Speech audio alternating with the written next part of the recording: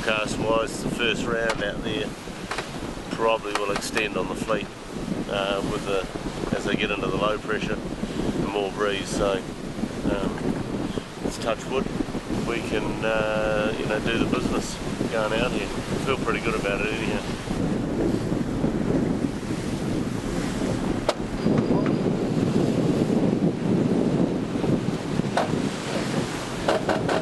Hanging in just nicely at the moment. It's a little lighter than a lot of the jib reaching we've seen in the race, so kind of good, because if it had been as per forecast, it would have been a bit breezier, a bit more stable, and then we probably would have suffered, well, we would have suffered more. So would have made a few gains in recent times on these guys, but I think this will just go on all night. Depends on what sort of lane you're in with the breeze, and sailing the boat pretty nicely though now the guys are, so we shall see.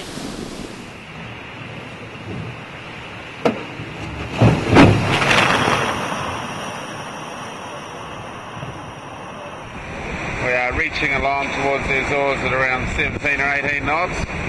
Downside is we're our usual knot slower than the 1K boat, but the good news is we can still see them. We never stop trying to make this boat go faster.